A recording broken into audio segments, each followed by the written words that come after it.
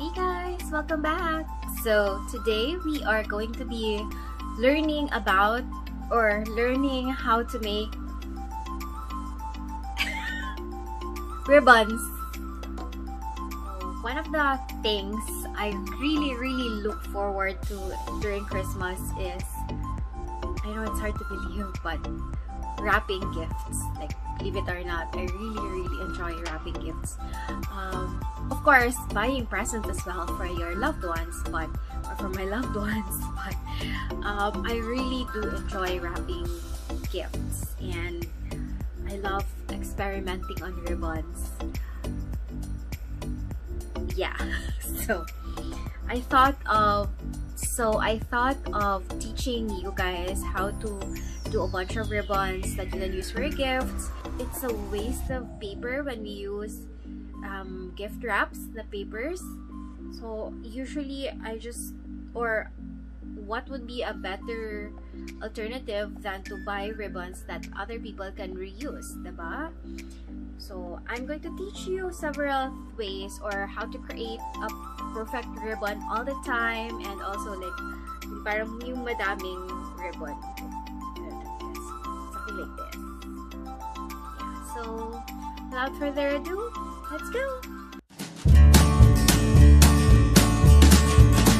Hi, Palanga! Hi, Palanga! Hi! Hi! Come here! Come here! Come here!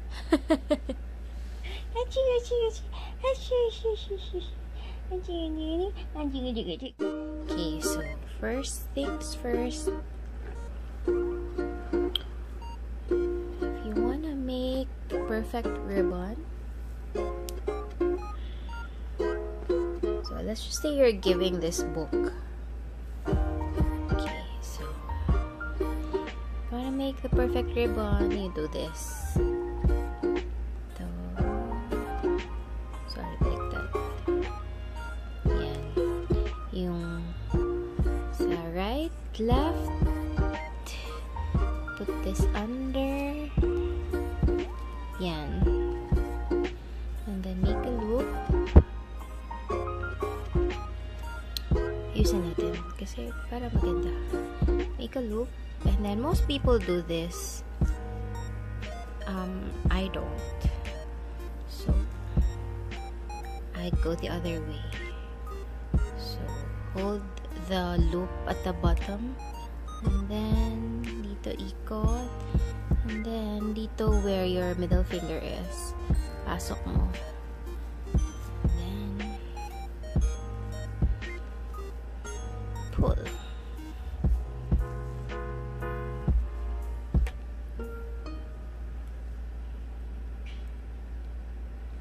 Ta-da! Okay, let's do one more para you can really see it. Let's put that on the side. Let's just say you're going to give this jewelry box. Maganda na siya eh, so you don't have to wrap it. But if you want to surprise the recipient, so of course you want to wrap this in a nice paper, but no, it doesn't hurt if ribbon lang din. So you start with making sure that the ends pantay. And then ganito. Should always be like this. So again, yung hinahawakan mo, yung from the left that goes to the right is on top, and then from the right that goes to the left na end goes to the bottom. And then ito yung ilulup mo. Yung nasa bottom, ilulup mo on top to make an overhand knot. Tama ba? Okay, and then make a loop. And then ikot. Put it inside. Pull.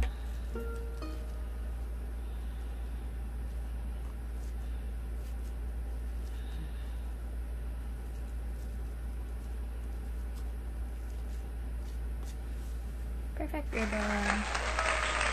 Yeah.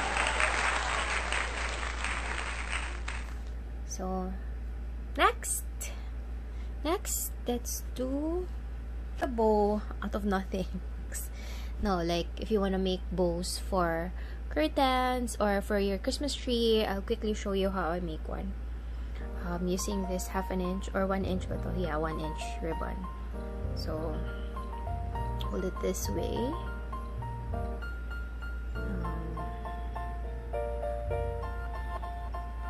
Hold it this way. Then your middle finger will i-loop natin siya doon. Sorry, hindi kita. Sorry. Ayan, i-loop natin siya. And back to the index finger, then down again to the middle finger. And then let's insert this to the V here. Okay. And then from here, yung itong hinahawakan mo on your left hand, lalagay mo sa ibabaw. Yan. Tapos, yung niloop mo dito sa ilalim. And then, ito, from your left hand, sa ilalim, and then pull. Okay, adjust natin ng konti. Sorry. Then, remove. And then, you have a bow. Adjust mo na lang siya.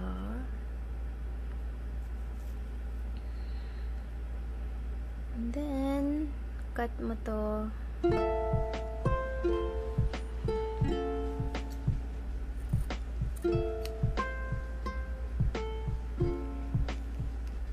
You have a bow.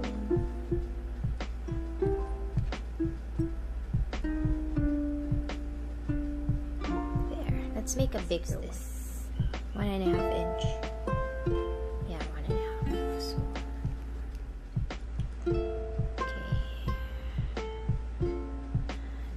Ulit kamay ko. Sorry. Yan. Again. Tapos dito.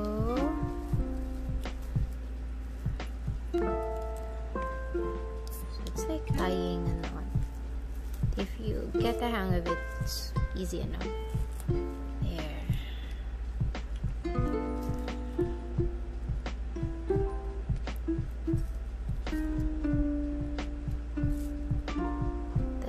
So yeah, I made 3.